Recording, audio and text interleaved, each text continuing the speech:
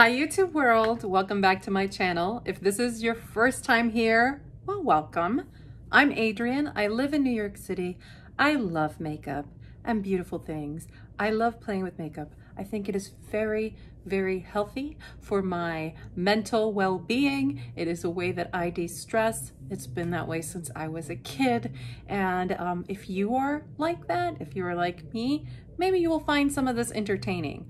I love to share products, and so I am about to kick off something I've only done twice before, which is a 30-day challenge. Has it already been a year and a half or so? Well, anywho, I have done a 30-day 30 Lippie challenge. I have also done a 30-day of 30 single eyeshadow challenge because I had a lot of singles. For me, this is a series that helps me establish kind of my thoughts and my feelings about some of the things I've purchased recently. It also helps me understand my own preference better and whether I've changed opinion on textures or smells. It helps me also maybe call down on some of the products that I have. So this challenge will also be a 30-day 30 Lippie part 2. I have tons of new lip products I have been dying to talk about. Some of them I don't like, some of them I love, some have replaced old favorites. I will also during this month maybe do a declutter. Maybe I will shop a bit and let you guys decide what lippies I should try next. Maybe I will give you an update on some of my favorites. Are they still favorites? The point is that for 30 days, I am going to be focused on lip products, any type of lip products, from lip balms to lip glosses, lip liners, to lipsticks, liquid lipsticks, all that good stuff. So if that is interesting to you, stay tuned. We're going to get started now, right now. I've been sitting with this product for a bit. It is not even on my lips because I'm about to put it on and talk to you about what I feel, how I thought I was gonna feel.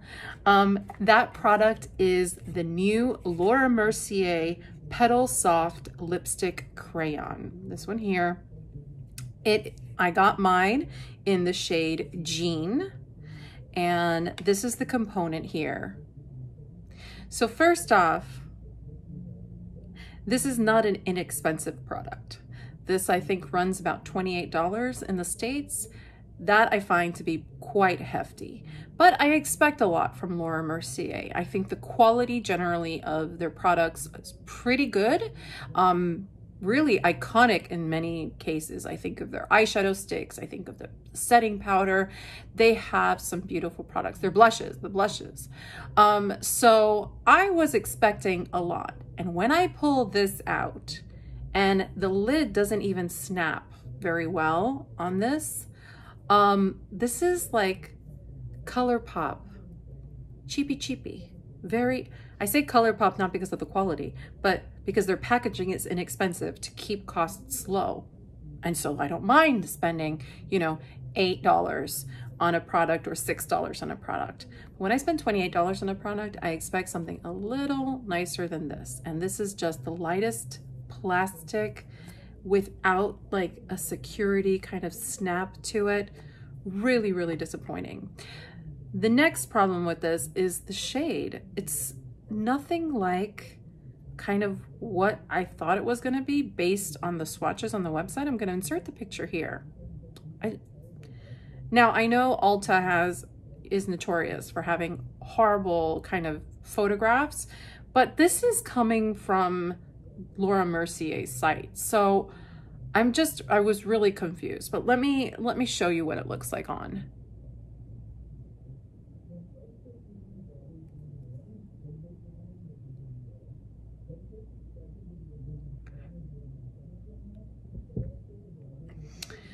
So that's the color. That's just one layer. It gives this real kind of blotted lip effect. It doesn't feel like there's anything on my lips whatsoever. I am not the biggest fan of the color. It's a little ho-hum for me. Let me try to build this up.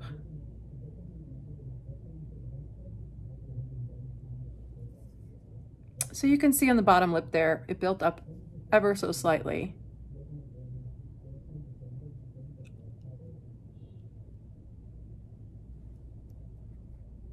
And there you have it. This is about as dark as this color is gonna get. And I just want you to see the color in the tube sort of looks like it would be a little terracotta. The color on the lid looks like it would be quite kind of mauve leaning rose. And then I have this kind of middle of the road warmish pink. I don't think it's the best color on me. It's not particularly flattering, it doesn't do it, but we'll set the color aside. And also the inaccuracy of sort of the description online. I do like the feeling of it. Like I could see myself wearing this all day long, but I don't know that I would want to. So for me, I like products that I feel either are giving me full-on color and I'm making an impact and I will bear wearing them in whatever state that I have to get them. So whether that's a liquid lipstick or whatever it might be, I'm willing to deal with like not having maybe the most hydrating lips for the day or whatever it is. If I'm gonna be wearing something that's kind of a blotted lip look, I would want it either to be a much more permanent stain, which this is not, or I wanna feel like a hydrated balm, something that I don't mind reapplying throughout the day because it feels like it's doing something healthy for my lips. This doesn't do anything healthy for my lips. It does stay put quite well because it is a very thin formula that adheres to the lips, and there's a slight kind of nourishing quality, but it's very, very slight.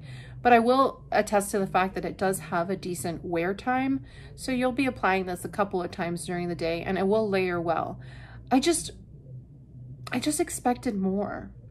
I love the Crayon methodology of putting on lip products. I mean, it is kind of idiot proof. It's one of the reasons I adore the NARS lip crayons as well, because it's just so easy to draw the line. It's easy to throw into your purse.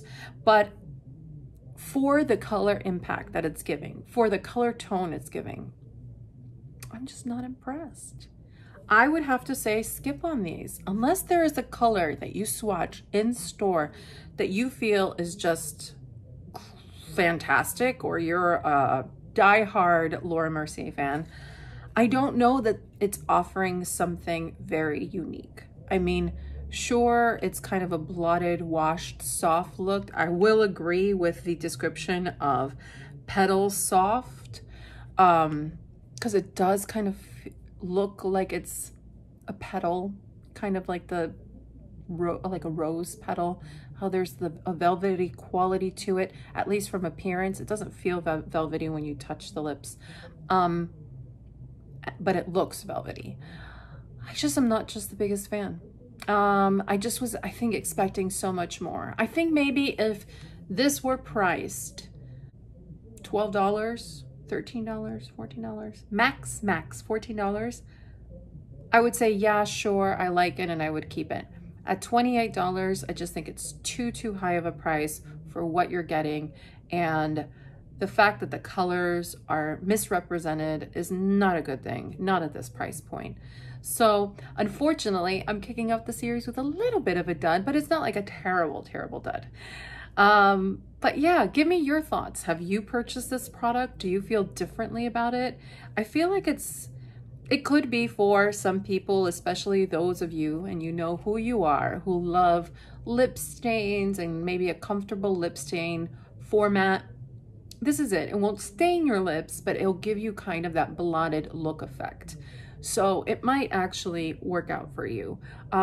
Just for me, it's a no-go. If you are curious about any other videos I've posted regarding this series, I'm gonna try to create a playlist where I'm gonna put together all the videos so that you can kind of binge if you want to. And if you're curious with anything that is on my face, which I am not the happiest, it looks pretty good on camera, but I'm not a happy girl with this foundation and blush. Oh no, no, no, no, no. Bad things are happening if I come close. Bad things are happening. But if you are curious, I will list what I'm wearing on my face down below. So I hope that you enjoyed day 1 of this 30-day journey. Stay tuned. There's lots of goodies coming your way. And again, please, please, please consider subscribing, hitting the bell for notifications so you know when these videos come up, and also writing down in the comments below, letting me know, what do you want to see? What lip product are you curious about that I have yet to talk about? Because I've talked about quite a lot of lip products in my YouTube channel. I'm a bit of a lip cuckoo, maniac, fiend, something like that. And so what lip products do you want my opinion on? There are brands I haven't touched with a 10-foot pole, probably because financially they will kill me. I don't know if I've ever said this or if I say this enough, but none of my content is sponsored in any way, shape, or form, and everything I purchase with my own money. So I like to keep to a very objective perspective and really not like to muddy the waters. So if that perspective is interesting, and if you have something that you are just dying, burning to find out, is it really as good as people say? Let me know. I might surprise you, and you might affect this 30-day, 30 Lippie challenge, maybe on day 27 or 28. But yeah, so comment down below and let me know. Well, hope everyone is doing well, and I'll see you tomorrow. Bye.